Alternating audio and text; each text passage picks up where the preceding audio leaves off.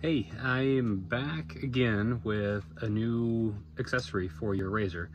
So here I've got a 2015 Razor XP4 1000.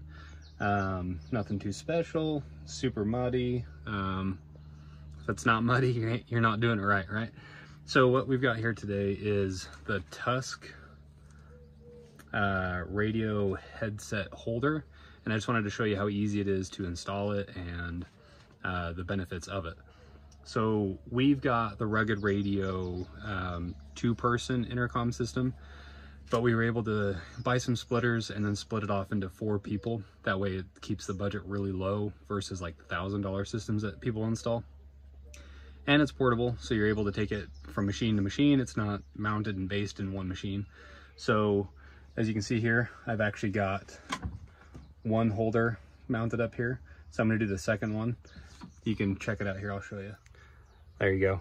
So it's super easy, just a couple of bolts. You got one here for the clamp to the bar, and one here for the orientation of the holder itself. So typically people might run it parallel with the bar. I decided to go perpendicular because, like I say, I've got 4 headsets. And so if I stick one offset to the left a little bit and one offset to the right just a hair, I've got a spot for the front and a spot for the front, a spot for the rear, a spot for the rear.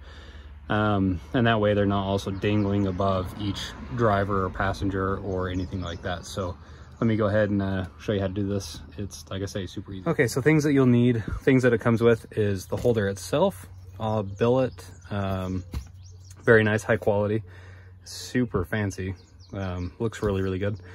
It'll come with a couple of different rubber spacers depending on what size of bar you've got going on.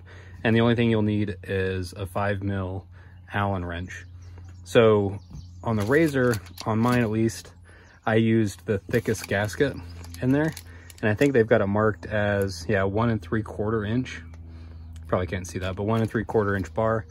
Pull that out, slide it into this insert after you've loosened up the nut, or you could take the grommet, rub it, put it up around the bar where you want to put it, and then you'll loosen this up enough to spread the jaws apart, and then slide it over the bar and then tighten it down, and I'll show you.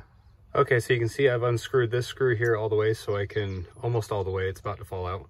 That way I can open up the jaw wide enough to get around the bar, and I've also loosened this bolt down here at the bottom so I can orientate that just out of the way a little bit so I can access that head a little easier. I've stuck the rubber grommet up there, then you just stick that jaw around it, and kind of hard with one hand here, but let me get that set up a little better. Okay, so now I've got it kind of up there. Space it however you want, and you can see that with this being able to move, you're able to get to that bolt a little easier, because if that's in the way, it kind of makes it hard to rotate and you'll end up hitting it there. So get it to where you want it, level it out to what you think is good, tighten that bolt up, and then orientate this arm however you want it, and then tighten this up.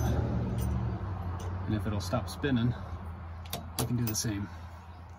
Get that locked into place, snug that up firmly. And it's best if you can clean your roll bar before you do this. I just kind of dusted mine off, nothing too clean, but there you go.